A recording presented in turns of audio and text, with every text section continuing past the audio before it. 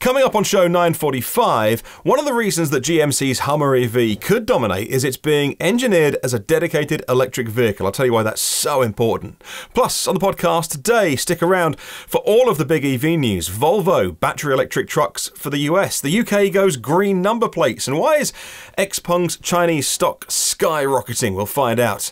And some more EV stories for today. Well, good morning, good afternoon, or good evening, wherever you're listening in the world. Welcome to EV News Daily for Tuesday, 8th of December. My name is Martin Lee. I go through every EV story so you don't have to. Trying something new today. The YouTube show and the audio version of the podcast is same. Today, just trying out something to maybe make my day a little bit quicker. Let me know your feedback. So we'll start with the headline story. GMC's Hummer is being developed in its own bubble. Well, the pandemic may have introduced us to the concept of only mixing with people in our own bubble. Or is that just a UK thing? But now GM and the GMC Hummer EV are channeling that spirit. They have confirmed the Hummer EV is being developed without regard for what else is on the market. But is that a smart idea? Should GM benchmark the Hummer against its rivals? Or should they make the truck they want to make and not be swayed by what it'll be competing with? If there's one thing the EV community loves, it's benchmarking. EV drag races on YouTube went from viral sensation to cliche. Every time a new EV is out, the only thing that reviewers want to do is drag race the damn thing. Hummer EV vehicle performance engineer Todd Hubbard told Muscle Cars and Trucks, and I quote, "Let's just set a target and not rely on competitors and just make the best truck we can make. And we're going to make it super capable, have all this new tech, and we're going to do it to the best of our ability." That's the kind of mentality to do the best job we can and make it a super truck. End quote. So the platform is called the BT1 platform, and it's bespoke to Hummer. The engineers don't have to make this work on a platform which wasn't designed for an EV. Truck fans may recognise the T1 bit of the platform from the Chevrolet Silverado and more as well. But the Hummer is unique. Remember, it's only unique though because it's first. GM's roster allows for economies of scale, purchasing, parts sharing, technology crossover. Now, I know the Hummer is really expensive, 100 grand plus, but those prices are going to decrease for the other models. I've often said the way to make a great EV is start with a blank sheet of paper. Don't make it a compromise car. See BMW's strategy, or even the Ford F-150. Same truck, different drivetrain, different powertrain, adding batteries. Is that a good idea or not? GM will use the BT1 platform, and incidentally there's a commercial version of it. I think it's called the BV1, and they will expand from that, making savings and increasing the choice of models. If they didn't, it'll be a financial disaster, but we know that's not the case. We know from presentations around their Ultium batteries, the plan is a lot of part sharing and flexibility and battery pack sizes as well. The motors, the drive units, all going to be used from everything from an SUV to a crossover to a large truck. Now, those vehicles, like the electric Silverado, which is coming, where they will really hit the economies of scale. They won't do it with the Hummer EV. It's not going to sell in big enough numbers, but it's so expensive. GM have a platform called BEV3. Now, that's going to be used for things, I think I'm right in saying, like the Cadillac Lyriq. That's coming in 2021. That's a different podcast, though. Let's not go into GM's whole EV strategy, but it's very smart. Hummer EV is absolutely bespoke. It's only going to be unique because it's first, but it's a really smart thing to do and not to try and cobble it on top of a different platform or start with something else. I think it's a great idea, but what do you think? I'd love to hear from you in the comments today about what you think about the Hummer EV and how it compares to its competitors. Let's talk Volvo battery electric trucks in the US. Whilst the Tesla semi-truck sucks up all of the attention and oxygen from the commercial space, there's actually loads of interesting vehicles and lots going on in the pure electric truck market. More than people realise. Volvo Trucks of North America introduced the fully electric Class 8 Volvo VNR model, and production starts early next year. They're going to be made in Virginia, actually on the same lines that make the diesel models, but rather than shove in an oil burner, they've got 264 kilowatt hour packs. It's a big old battery.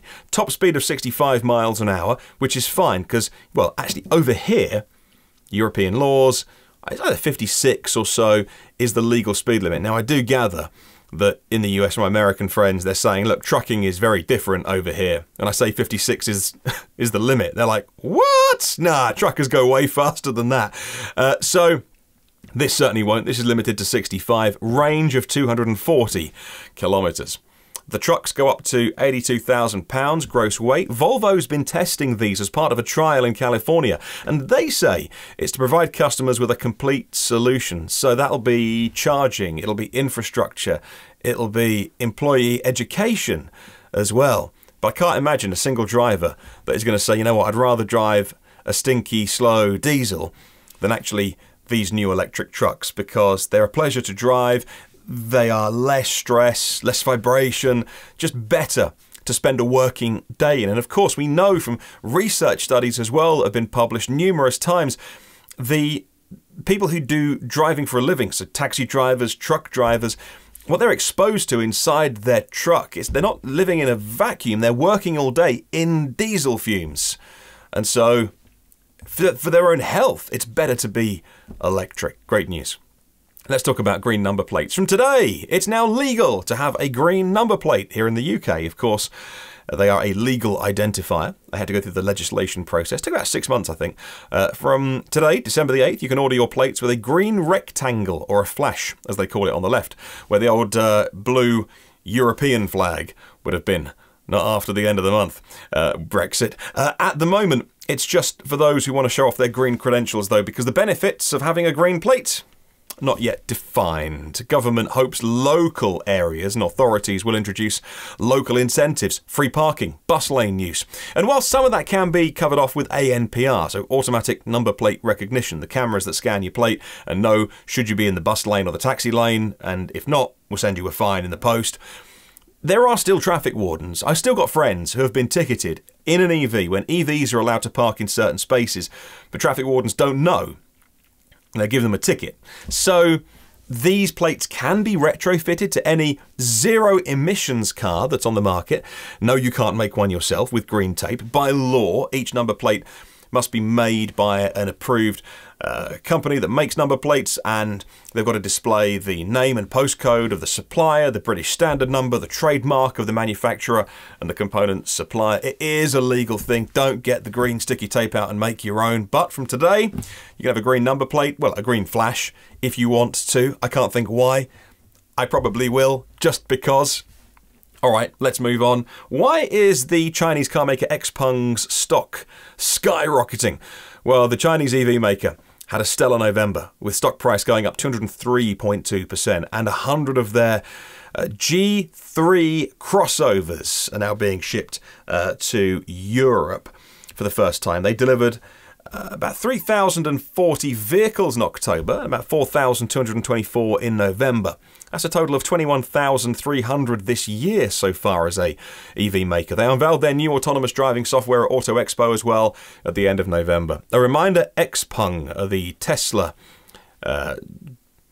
be careful what I say here, the Tesla-inspired car company. Some would say a rip-off, but you choose your words. They're also in a legal battle with Tesla as well over a former employee who left Tesla, joined XPeng to work on self-driving. Now Tesla are saying, and this is not legal speak, trust me, Tesla's argument is basically, prove you didn't steal our code. Let us see all of your code. And XPeng are saying, no, you can't see our code. Prove we stole it.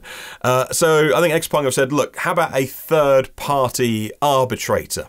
Like we both, Tesla and XPeng, both give their self-driving codes to a third party, and they can compare and contrast. And at the moment, last I heard, Tesla were like, well, no, we're not giving our code to anyone.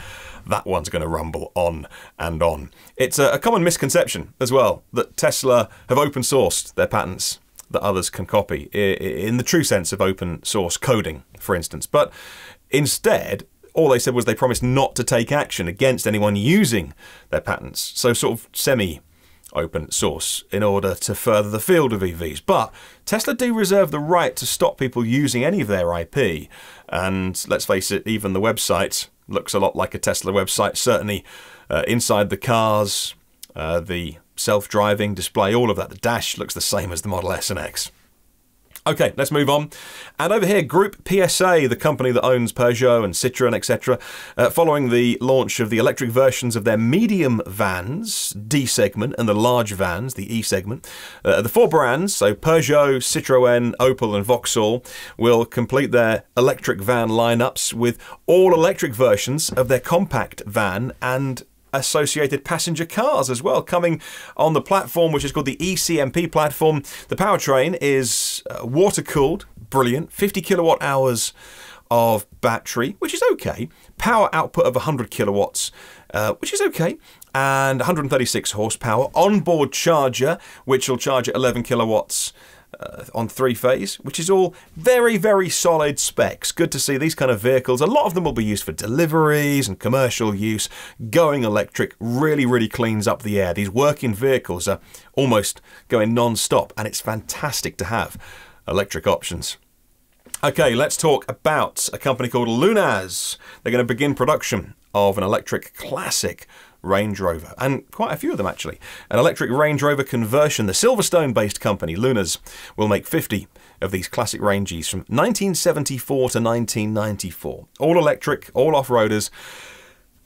Prices start at £245,000. That is $329,000.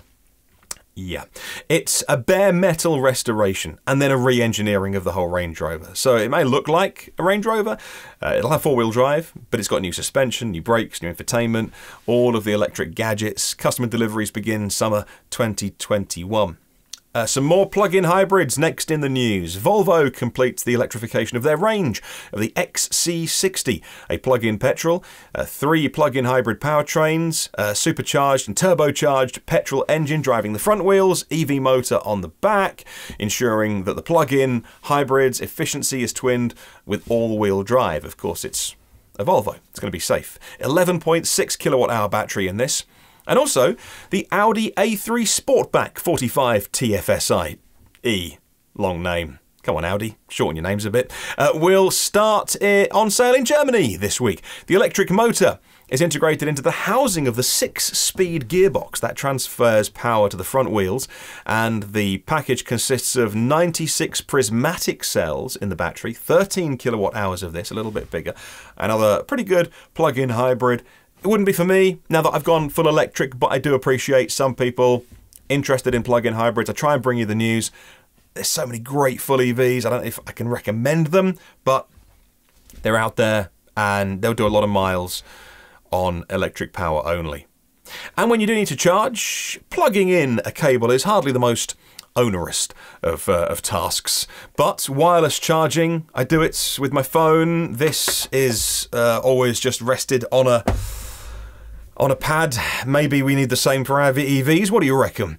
HEVO, H-E-V-O, is the first production-ready, UL-listed wireless EV charging product designed and tested to SAE standards. The UL 2750 standard and the recently published SAE standard establish requirements for performance, safety, interoperability for wireless charging of our EVs. HEVO say, and I quote, "Our system is also proving to be more efficient than wired level 2 charging, while also being the only technology equipped to serve both wired and aftermarket wireless-enabled vehicles." End quote.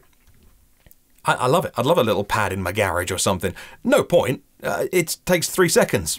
Plug off the wall in the car, done. This is going to be really useful for taxis, for working vehicles, or a taxi waiting in the taxi rank as you move forward, constantly charging, those kind of things. And of course, if self-driving cars and robo-taxis ever arrive, unless we're going to employ people to be hanging around plugging them in, we'll need wireless charging. So what do you reckon? Is it a technology you're interested in? Or maybe this one is a little bit science fiction and won't be useful? Let me know in the comments below and we'll keep the conversation going. Thank you very much for watching today. Check out some of the previous videos and shows that we have made. Make sure you like and subscribe to the channel so you never miss a program. We'll try and get into a rhythm of these. I'd like to do a kind of 5 PM publish in the UK, which is early afternoon East Coast, in the morning on the West Coast. If we can get into that rhythm with the audio and the video, now that we've added pictures to the podcast, and I think that might be good. But again, let me know your feedback. this is all an experiment trying to take what was almost 1,000 episodes of an audio show and make it into something on YouTube as well. So I need your help, need your feedback, and I look forward to reading what you have to write in the comments today. Thank you very much for watching. See you on the next one. Goodbye-bye.